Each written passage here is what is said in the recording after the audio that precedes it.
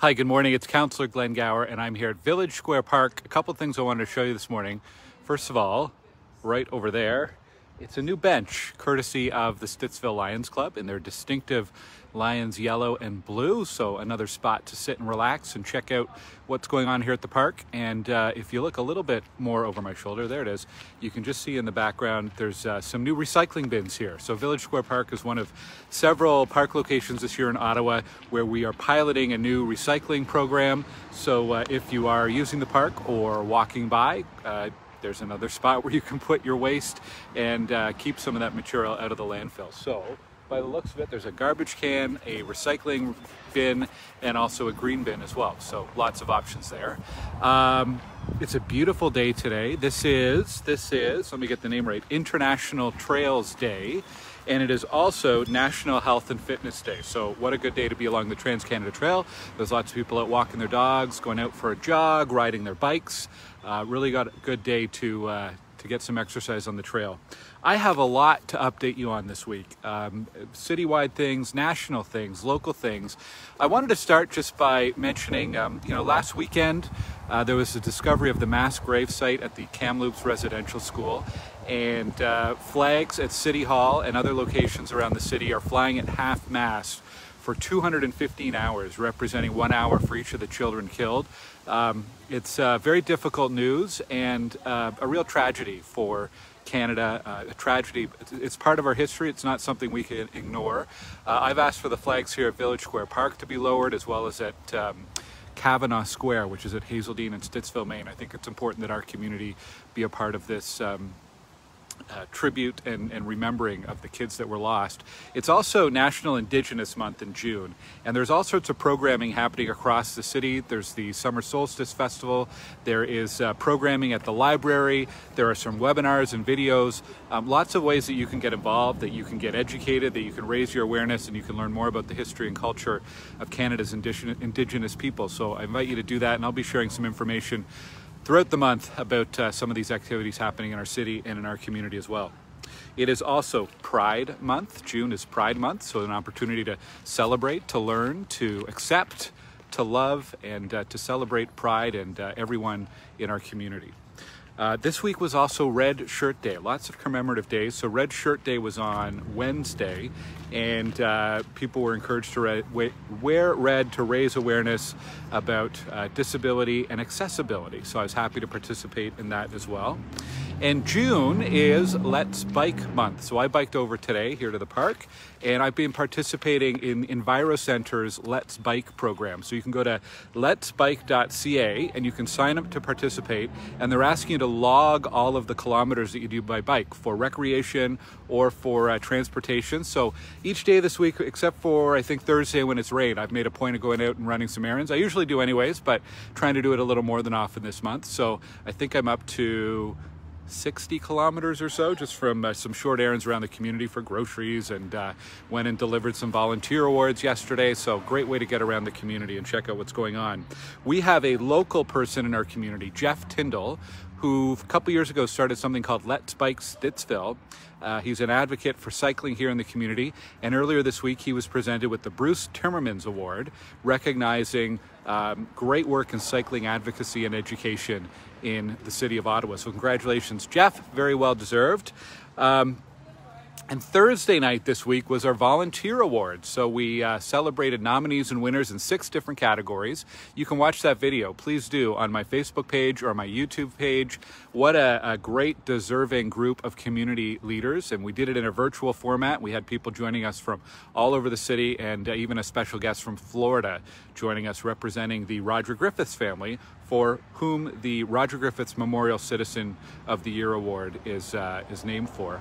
I won't go through all the winners, but you can check out my website to see a list of the organizations and the people who were selected as winners this year. Congratulations to all of you, and thanks to everyone who had a role in making that event a success on Thursday evening. Other things happening. We've got a whole bunch of things here. That's only the first side of my card today. Lots of stuff today. On Wednesday, the Transportation Committee approved a report that I put forward about lowering the speed on Fernbank Road. The speed on Fernbank Road goes from 40 kilometers here in Stittsville, heading heading eastward, then it goes to 60, then to 80, then back down to 60 in front of the Walmart. We're seeing more development along there, more people walking along that stretch, more people cycling, and more vehicles as well. And so my report was to lower the speed limit. Wherever it's signed as 80 will be lowered to 60 kilometers an hour. So the committee approved that unanimously, and we'll wait for final approval at council next week, but I was really happy to see that. We got news this week that cleaning up the capital has the green light to continue. So if you've signed up to clean up a local park, thank you. You should be getting an email, or perhaps you already have, about where you can pick up your garbage bags and your gloves and the other cleaning material. And we'd like to get the city cleaned up by July 1st. And if you'd like to sign up your local park, maybe your family, or you've got some neighbors or a workplace that'd like to participate, go to ottawa.ca, do a search for cleaning the capital, and you will see a tool. You can find a map and all the locations that are already spoken for, and it'd be great if we could get every park in Stittsville spoken for and adopted, I guess, by a local group to do a cleanup. Just takes a few hours. We provide the garbage bags and the gloves and even graffiti cleanup kits if you'd like that. So go to ottawa.ca or go to my website for more information. We also got word with the provincial shutdown coming to an end this month. The city's going to start up the Hazardous Waste Depot. So the first one is the last weekend of June, June 22nd or so. It's in the East End, unfortunately, Conroy Road, so a bit of a trek. But if you've got old paint cans or fire extinguishers or chemicals, somebody emailed me the other day about ammunition. I believe you can take those to the Hazardous Waste Depots as well. So there's one on Conroy Road at the end of June. There's going to be 3 or 4 more locations, including one at Westbrook Road, which is on Carp near the Queensway. That'll be coming up later on this summer, so watch for that information. Got an update on the Pioneer Plains splash pad. So a couple weeks ago, as you know, we turned on all the splash pads across the city. The one that's not functioning right now, and there's construction fencing all around that, is at Pioneer Plains. There was an issue identified a few years ago, and it hasn't been repaired yet, and it's a big source of frustration for me. It is looking unlikely that it's going to be fully repaired this year. We're trying to get it partially operational. The pipes underneath the thing have totally deteriorated, and what staff believed was going to be a very simple job has turned out to be probably require a full replacement of that splash pad. Unfortunately, it's not going to happen this season. We are hoping to get a temporary solution for at least a bit of water flowing in that splash pad this summer. I guess the good news is we will have a brand new splash pad in place for next year, but I know that's a big concern for Jackson Trails. I'll be sharing a more formal update with timelines and information probably this week, so watch for that there. Speaking of Pioneer Plains, I've had a few emails lately from folks who live near Pioneer Plains Park. There are a lot of dogs and people who use that park, but dogs off leash running around. That is not an off-leash park. So just a reminder for people anywhere in the community, whether you're in a park or on a trail, please respect the rules and the signage around dogs on leash or off leash. There is actually a process if people are interested in converting and changing the rules at a park. If it's an on-leash park and you think it would be good for an off-leash, or if it's an off-leash and you think it should have on-leash, there's a process the city follows in order to evaluate that. Email my office, be happy to share some more information. And the other reminder, and really I don't know why I have to keep reminding people about this, please pick up after your pets and take that dog waste home with you. You can put it in your green bin. City says you can flush it down the toilet too. I'm not sure I've ever done that or know anybody who does, but it can go in your green bin in the bag. So please pick up after your pets. This weekend is Doors Open Ottawa. Usually this happens in many, many buildings across the city, public buildings and heritage buildings, where you can go and explore these interesting buildings in the community. We can't do that this year due to COVID, but there is a virtual Doors Open Ottawa. So again, you can go to ottawa.ca and find the information there. Check out what the Goulburn Museum is doing. They've got a virtual tour, a virtual exhibit going on as part of Doors Open you should check out. This Tuesday, we're doing another Councillor Chat, Tuesday evening, 7 p.m. So I do these videos every Saturday morning, and it's very one way. It's me talking to you for about 10 minutes. Well, Councillor Chat is an opportunity for you to ask questions and for you to participate. So we'll be on Zoom and on Facebook Live from 7 p.m. to 8 p.m. on Tuesday evening, and I hope you can join us. Ask me anything about Stittsville that you'd like to know.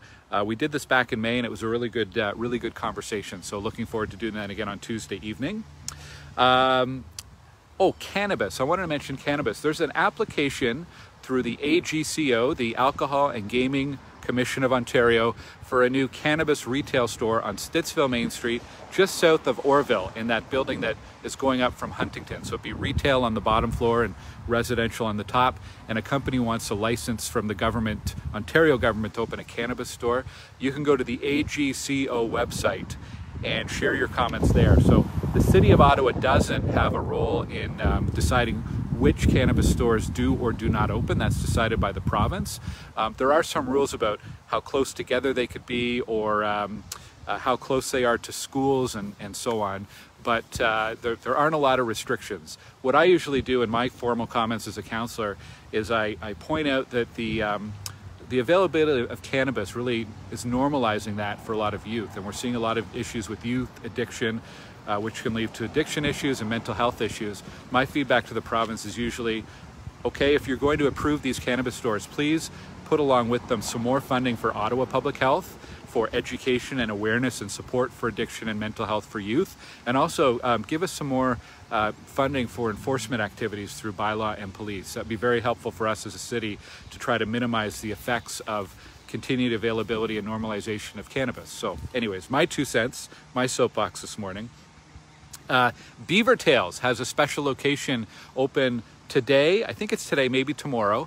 But today for sure, over at Hazeldean Gardens. They're doing a fundraising for the Ottawa Dragon Boat Race Festival, the Ottawa Dragon Boat Festival. They're at Hazeldean Gardens, corner of Hazeldean and Stittsville, Maine, and they've got the Beavertail truck there. I think Grant Hooker, the founder of Beavertails, was there earlier this morning, so if you're looking for a snack, that'd be a good place to go. And of course, here at the Village Square Park on Sundays and Thursdays, Sunday mornings, Thursday evenings, they have a weekly farmers market going on. So if we were in this spot tomorrow at this exact time, it'd be a hustling and bustling place with all sorts of local vendors as part of the weekly farmers market. Vaccines, the vaccine update. 570,000 people in Ottawa have had at least one dose. That's people 12 years and up, and that represents 66% of the adult population. So 2/3 of people in Ottawa have had at least their first dose. On Monday, if you have had a first dose and you're 70 years or older, you can now sign up for a second dose, and you can move your date earlier.